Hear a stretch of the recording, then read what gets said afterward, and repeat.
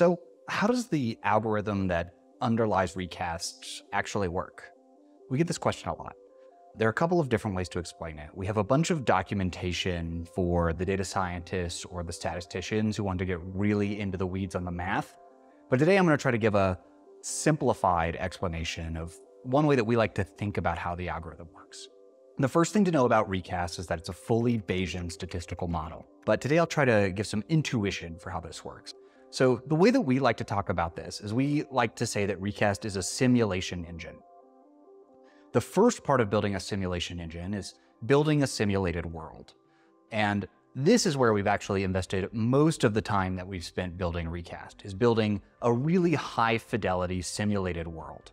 This simulated world takes into account all of the things that marketers and marketing scientists believe to be true about how marketing works. We code into this world the idea of diminishing marginal returns. As you spend more into a channel, you get less and less additional returns or additional conversions for each additional dollar that you spend. We include time shifts or ad stocking. When you spend dollars today on some marketing channel, you get some of the effect of that marketing today and some tomorrow and some the day after that, and that stretches out into the future. And so the time shift will be different for each different marketing channel, and that's part of the simulated world. The time shift exists. We also build into the world that marketing performance can change over time. So if Facebook performance is, really high today, maybe it's 5x, it could have been 2.5x 6 months ago. So this idea is baked into the world.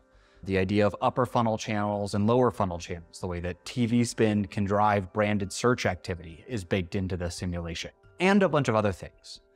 All of these factors are baked into this simulated world. And then what Recast is doing when it's running is it's taking your data and it's running millions and millions, hundreds of millions of different simulations, different versions of this simulated world. And so you might have simulated world 1, where it says, okay, Facebook performance is really high and TV performance is really low, and Facebook has a really short time shift and TV has a long time shift, and the diminishing returns curve looks like that or like that. And we call that world 1. And then say, okay, if world 1 was true, what would the revenue or the conversions look like in world 1?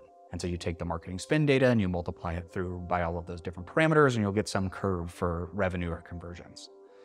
And then you'll repeat that process and you'll do it for world 2 and say, okay, in world 2, TV is really performant, but Facebook isn't that performant, and the TV time shift is short and the Facebook time shift is long, et cetera, et cetera.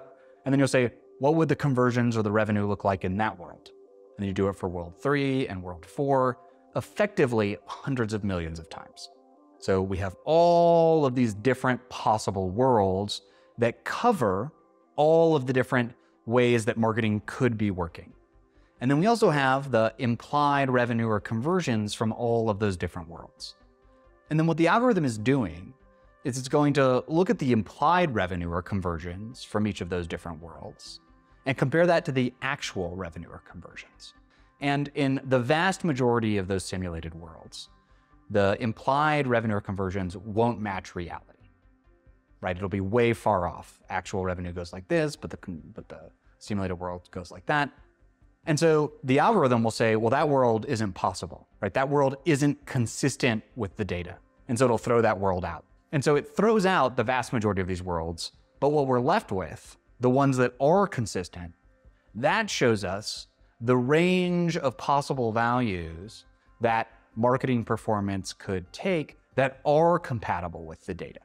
And so it might be the case that the only simulated worlds that are compatible with the data show that TV has an ROI between 5x and 6x, and Facebook has an ROI between 2 and 2.5x, for example. Those are the only worlds that are consistent with the data. They all have those parameters within that range.